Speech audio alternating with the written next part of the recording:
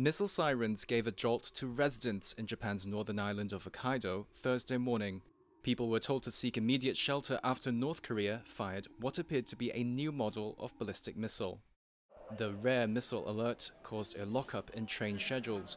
Commuters looked confused at service delays at Sapporo's train station, a break from its usual extreme punctuality. The evacuation warning was later lifted after the missile was confirmed to have fallen outside Japanese territory.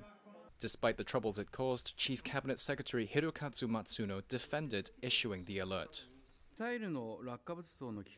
Since the point of the J alert is to promptly inform the public of the danger of falling objects from missiles, it was issued from the perspective of prioritizing the safety of our citizens.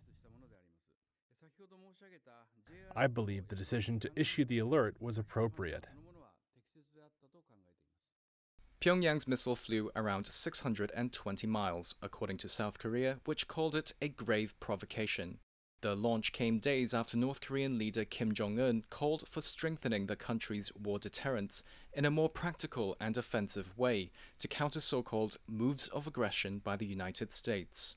Pyongyang's strong words came about as the South continued joint military drills with the US. The South Korean Air Force performed aerial refueling exercises in clips it released this week. While condemning the latest missile test, Washington renewed its offer to open talks.